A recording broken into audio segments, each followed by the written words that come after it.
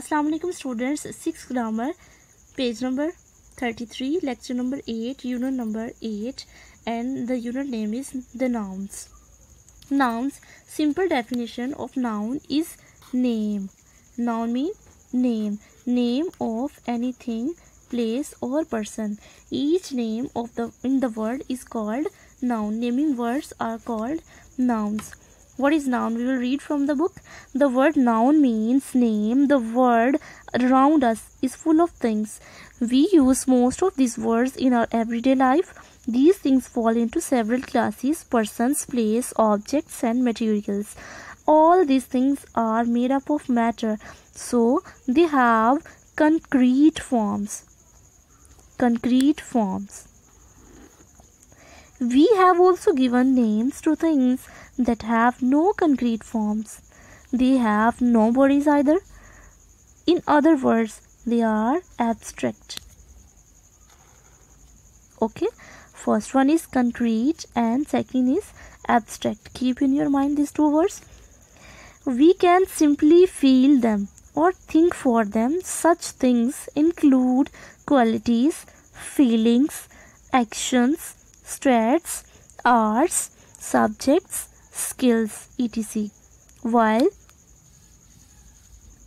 abstract noun is the name of any quality, feeling, action, state, art, subject or skill.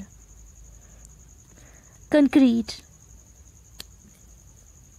Persons, places, objects and materials. Name of person, place, object and material come in concrete noun, and abstract feelings, qualities, actions and states, art, subjects, skills, etc. Nouns cover both these classes of things, concrete and abstract. The name given to each of these things is a noun. Examples of concrete nouns. Observe the following sentences. Napoleon was a great general. My father is a famous doctor.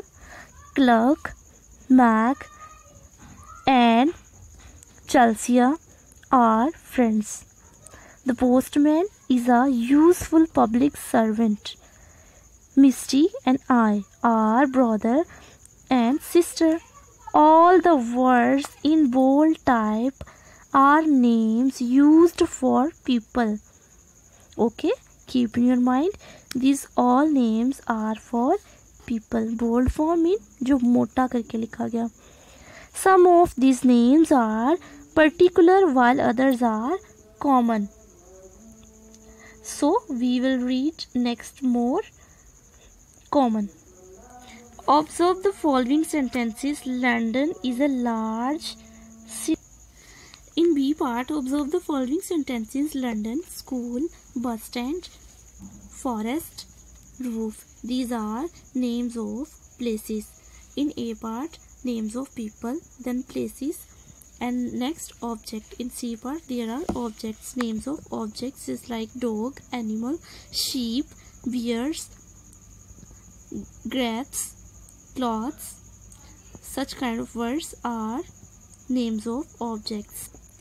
Now we will read. We have studied in A, B and C, D given above the names of people, places, animals, things. All of them have concrete bodies, so their names are concrete nouns. Having body, so that's why concrete nouns. Those things which have body, proper body, these are called, their names are called concrete nouns. Examples of abstract nouns. In bold form we will read kindness, beauty, patience, goodness, boldness, qualities. These are kinds of abstract noun. B part. Observe the following sentences. Poverty, everybody, slavery, youth, innocence, prosperity, friendship and all other states are kind of abstract noun. Now next page, page number 34. After reading this page number 35, you have to read this thoroughly and find out the nouns, abstract nouns from these examples. Now there is definition. A noun is the name of person, place, animals, things, quality, feelings, an action or art, etc. You will learn this definition. Two major kinds of nouns. Clearly, all the things in the world fall into two major classes: concrete things and abstract things. A number of examples of both these types of things have been studied. So nouns too fall into two major classes: concrete nouns and abstract nouns. These two kinds of nouns can be defined as given below. Now you will open page number 36. You will learn definition from here, page number 36. Concrete noun. A concrete noun is the name of concrete thing. Concrete thing. A thing with a material body. Examples: boy, school, cow, chair. Abstract noun. An abstract noun is the name of an abstract things. A thing without a material body. Abstract nouns are included qualities, states, feelings, actions, and arts. Examples: wisdom, childhood, sorrow, race, music, poverty. Next exercise. Sort out the noun in each sentence. Write it in the blank and write C or A. C for concrete, A for abstract, with it to show whether it is concrete or abstract. This story cannot be believed. Story is a concrete or abstract.